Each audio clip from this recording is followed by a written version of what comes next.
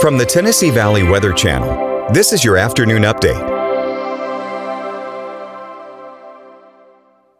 Hey folks, good afternoon. I'll tell you what, it's already warmer than models suggested yesterday. You know, this morning we were talking about the possibility of getting near 50 in some spots, but we're already at 56 in Florence, so the models were definitely cooler than we anticipated for today. They did pick up on the winds pretty nicely, 10 to 15 miles an hour right now. Generally out of the north and northwest, it's a little bit variable right now, but we'll be picking up more southerly winds as time goes on. 51 degrees here in Lawrenceburg at the moment with a 33 dew point, so it's kind of dry out there, and of course those gusts definitely make a good chapstick weather. That much is for sure. The chapstick companies love this sort of deal. Then we're going to be continuing to pretty much hold these nice conditions. That really is the best point I could make there. That high pressure system doing us a lot of favors, keeping the clouds mostly at bay, keeping rain at bay for the foreseeable future, at least for the next couple of days. And I mean, check it out there. We're kind of right there on the precipice, right? We're not necessarily in the 40s. We're not necessarily squarely in the 60s.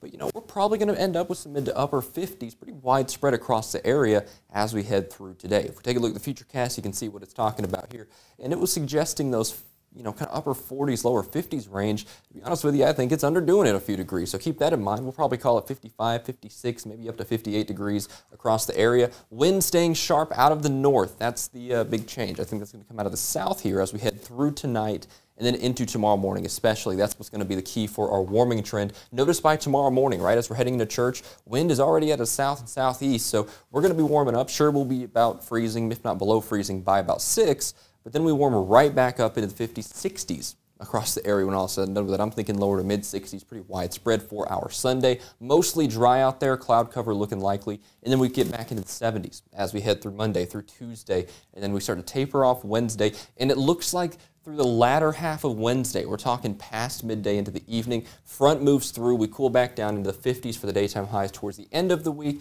and get back into those low temperature regimes of 30s and 40s for the overnight lows and 50s for the daytime highs. But in the meantime, it looks like we're pretty much dry for the next couple of days. I'm talking at least through Sunday. You notice there might be a couple of showers due to that warm air coming into the Tennessee Valley Monday, but I don't think that's going to be a big deal. I think the highest rain chances are with that frontal passage and behind it as we head through Wednesday and towards Thursday night and Friday. So it looks like we might actually pick up a little bit more unsettled weather with that frontal passage associated with that. But widespread 50s, yeah, I think you can expect that today. Some of us probably be 58, 59 degrees.